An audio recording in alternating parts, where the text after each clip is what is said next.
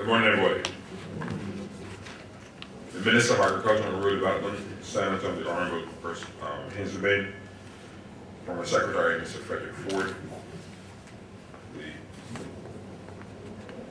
Deputy Chief Agriculture Officer and Chairman, Mr. Michael Hunt, Dr. Small, colleagues, the press, thank you very much this morning for giving me the opportunity to provide some remarks. My remarks essentially are going to be in the form of a challenge. The challenge being, not only do we need to continue to update our websites, but we need to be more assiduous in doing so. And we need also to inform the updates by the work that we do. We have a mandate to provide services to the agricultural community of Barbados. We have a responsibility to ourselves and to said community to be contemporary in what we provide to the farming community. The farming community are facing challenges associated with globalization of agriculture. We need to internalize said challenges so that we can provide better technology, better information, and a better service to the farming community.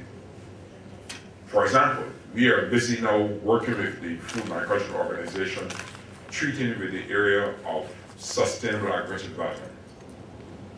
A fundamental part therein is to introduce a traceability system, a system that will allow us to trace back to any farmer that provides produce within the commercial market chain, so that in the event that there is an issue, we can isolate and address it. It means, therefore, that we have to know the traceability systems, we have to introduce good agricultural practices and good manufacturing practices in the sector, we have to champion these causes, part of which, of course, means that we have to update the skills of our staff so that they can provide these services.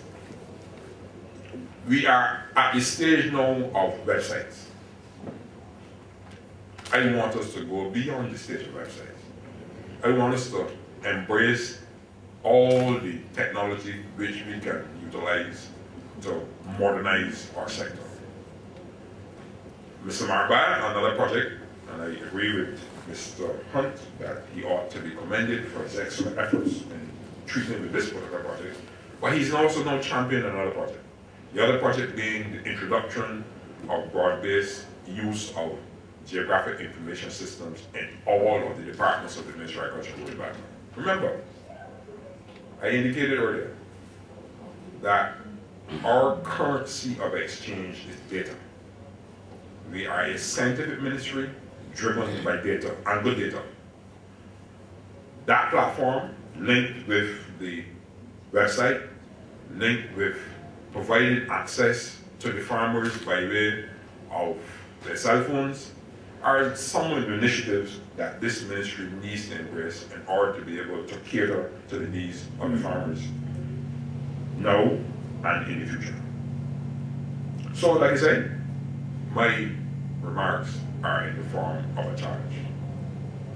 Be assured of my eternal support relative to fulfilling this obligation to our constituents. Thank you very much, ladies and gentlemen.